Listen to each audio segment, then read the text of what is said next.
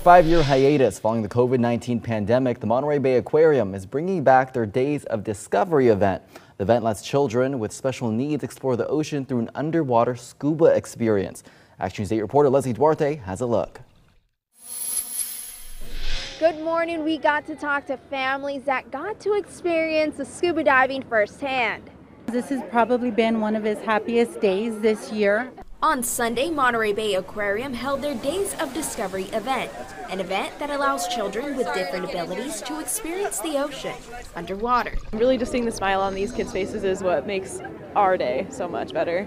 Over 30 kids went scuba diving at the Great Tide Pool, many of them for the first time. He's nonverbal, so it's also hard for him to communicate.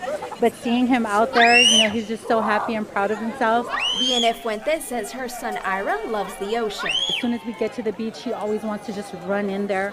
And now he gets to be in there, but safely with people that know what they're doing, that can help him.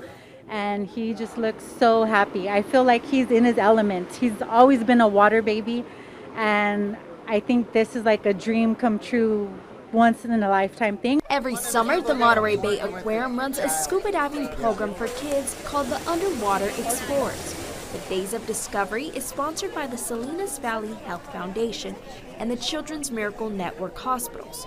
The scuba diving program on Days of Discovery is free to those families. And we want to make sure that we provide opportunities for our entire community to experience the wonders of the ocean, the joys of scuba diving. And for Yara, her favorite part of the scuba diving event was touching Gussie's stall.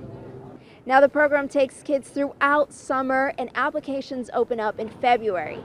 In Monterey, Leslie Duarte, KSBW Action News 8 Sunrise.